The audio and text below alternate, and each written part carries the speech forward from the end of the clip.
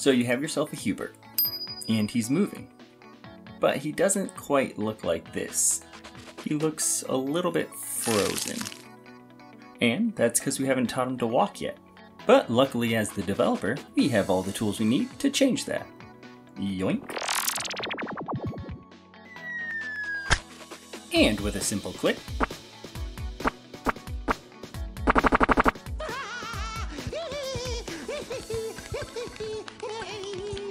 nice try, boy.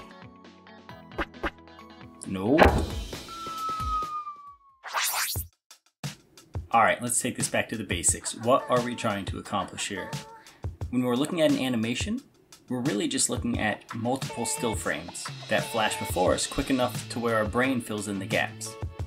And when you have these 4 images bouncing around, it's hard to tell what's happening, but if you stack them directly on top of each other, you start to piece together the fact that he is moving. And with the way I created my ground, our goal here is going to be to tie our Hubert animation with the ground moving. So anytime the ground moves, we want Hubert to be bobbing up and down. And additionally, we'll take this one step further. The faster the ground moves, the faster we're going to want Hubert's animation to play. So let's take a look at how to do this in the code. Since right now our Hubert is just a sprite, we're going to bring in a pre-built asset, and this will have different animations already built in for us. And as we can see here, our run animation is just those 4 frames I showed earlier. And we'll go ahead and replace our current Hubert with our new asset we brought in. And we'll want to make sure we redo all the things we originally did to Hubert. Setting the Z order, we'll also need to set the animation, reset the size, and we'll have to give the new asset the move speed variables.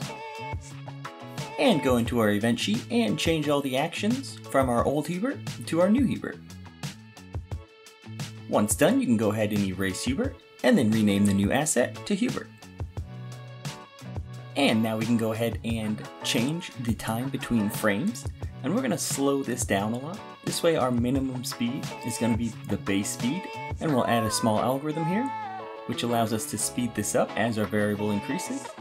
So we can see here at 100 move speed, Hubert chugs along at a slow pace, but then when we upgrade the move speed to say 500, the ground moves faster, and Hubert's animations move faster as well. And we can see that a lot better side by side. And that's it for today's video. Next time we'll be looking at adding enemies, and how Hubert's gonna react when he bumps into them. And if that's something you want to see, make sure you hit that notification button. And as always, any thoughts, questions, or concerns, throw them in the comments down below, and I'll make sure to get back to you. Otherwise, peace.